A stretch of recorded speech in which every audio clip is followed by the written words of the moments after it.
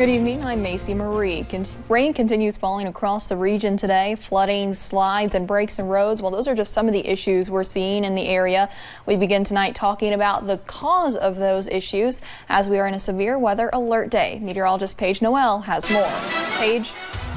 Yeah, Macy, we're still seeing a lot of areas or a lot of issues around the area here, and that's really going to continue or even worsen as we head into those overnight hours. You'll notice on satellite and radar that we have seen rain really impacting our region all day, especially down into the Cumberland Valley, and the worst is yet to come. So as we scan the skies now, looking at pinpoint Doppler, some of us getting in on a little bit of a break, but you'll notice that heavier rain out to our west. Well, that'll be making its way into our area as we head into the evening and overnight hours. We still have this flash flood watch, and that is through Sunday morning as heavy rain moves in tonight and early Sunday morning. We've also been issued a wind advisory, and this is until 7 p.m. on Sunday.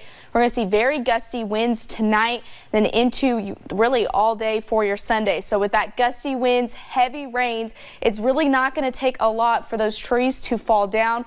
More mudslides and rock slides are expected as we head into your Sunday as well. Those rivers will continue to rise, and some will even crest as we head into tomorrow. So it's definitely going to be a busy another 24 to 48 hours for us here in the Weather Center, and we'll break down the full forecast coming up in just a little bit. Macy.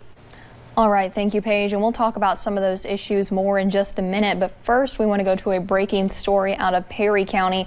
Highway 15 in Perry County is shut down tonight following a three-car crash that sent 2 people to the hospital and killed 1 other. State police say it happened around 3 near mile marker 21. That's just north of the turnoff for Chavies. We'll continue to update this story when the road is open and with the names of those involved when we get that information on air and online at WYMT.com. Nearly 5 feet of mud is surrounding a couple's Pike County home. With more rain on the way, they are worried it's going to get worse. WYMT's Marianne Fletcher pulled out her mud boots to learn more. Wednesday, a mudslide greeted the Courtneys, covering their yard. We tried to ditch it a little bit that night and didn't think it was going to be that bad. It was that bad. The next day, Randy and Delisa woke up to a big mess. We couldn't even get off our porch. We were actually trapped on the porch. Nearly 5 feet of mud covered the ground. His first thought? Oh my God.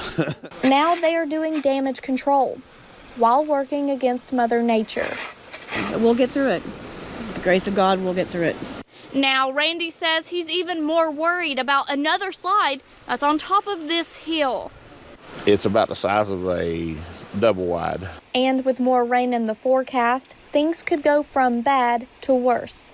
And if it keeps raining and it keeps, it may come off. And if it does, yeah, we're hurting.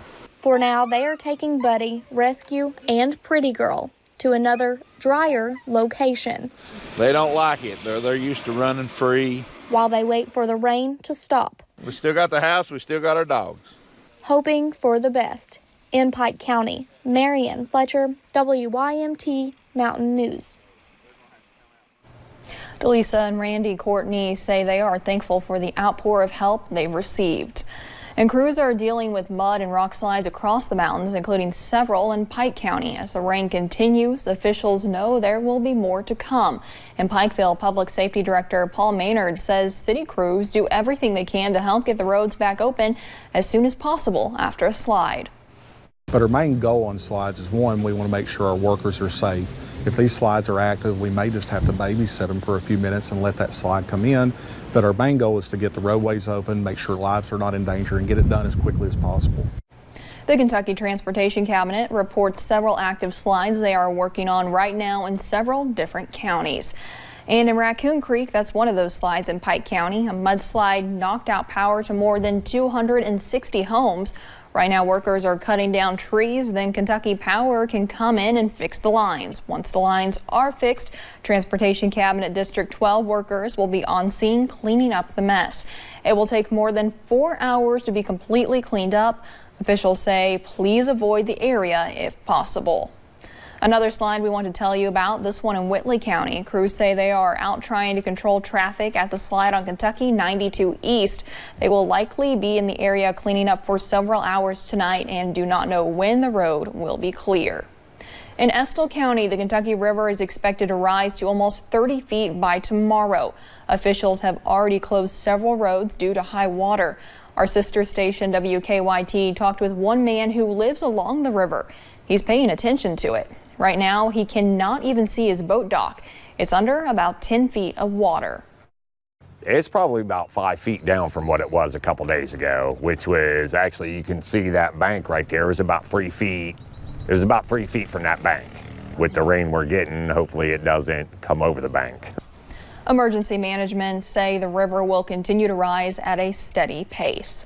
Over in Laurel County, the water from Laurel Lake is starting to come over the spillway. A lot of people are stopping to take pictures just like this one, but it is always good to make sure you keep your distance when you do. As the water continues to rise, it will get deeper. Crews are currently working on a mudslide in the Sand Lick community. That's over in Letcher County. That slide happened on Thursday on top of Camp Branch Mountain. This is the second slide on the mountain this week. There's currently one lane of the road open for drivers to get through. To find out more updates about the road conditions, you can check our website, WYMT.com, and you head over to our website. We also have a list of different mudslides and rock slides in our area.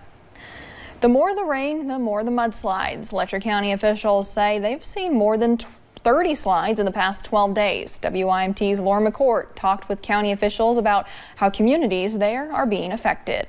A story all too familiar in the past 2 weeks for Eastern Kentucky. February 12th, about 5 p.m., we had a massive slide in the Ulvey community. And this was just one of many. We have heard of or worked 30, 35 slides.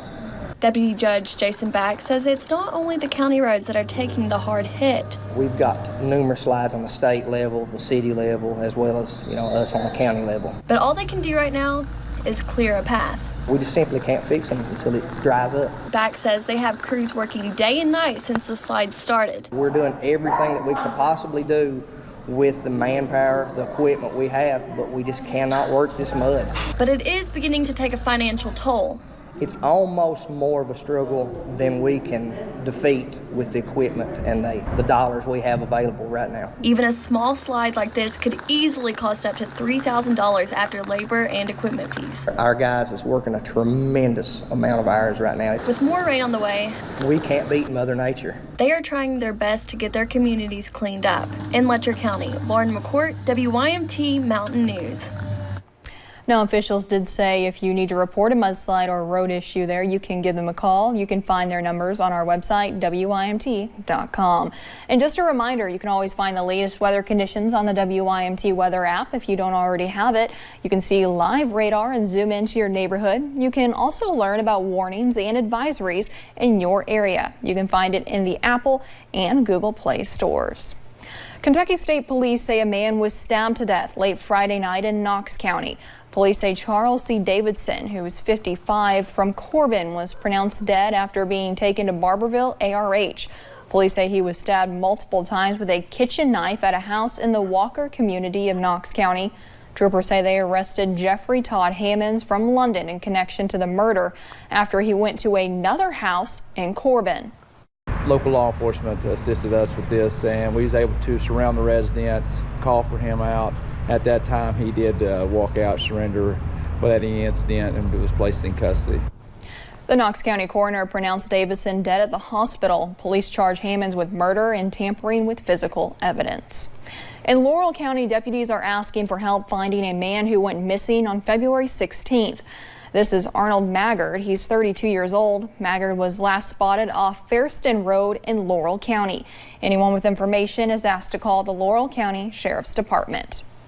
Prosecutors say the man charged in the death of a Louisville Metro police detective took prescription narcotics before the crash that killed Deidre Minjadot.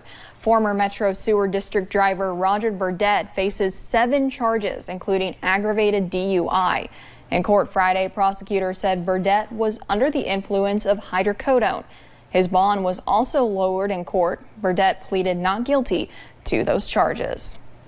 Heading back to flooding issues, the U.S. Army Corps of Engineers Nashville District plans on stepping up releases at Wolf Creek Dam.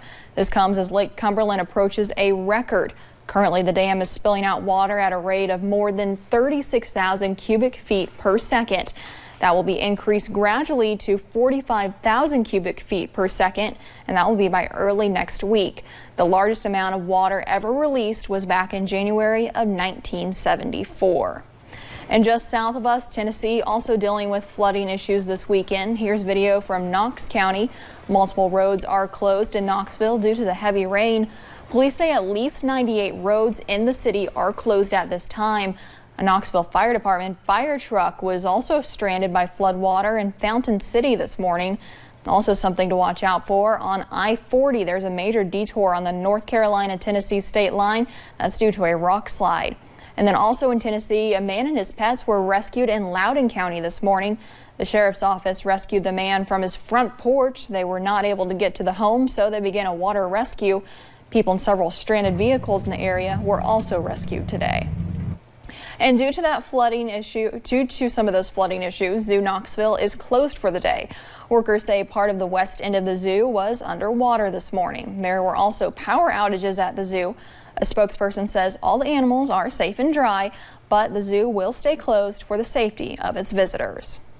And just a little sports update. Kentucky basketball was back in action this afternoon. The Wildcats cruised to victory over the Auburn Tigers, winning 80-53. With the win, John Calipari takes sole possession of second place for most wins in Kentucky's history with 298 victories, behind only Adolph Rupp. Sports director Marcus Browning will have much more, along with highlights and reaction, coming up in just a few minutes in sports. And still to come on Mountain News Weekend Edition, some local art was on display in Leatherwood. We'll check it out. And the second round of rain will move in tonight, bringing heavy rain and gusty winds. We'll talk about those details next.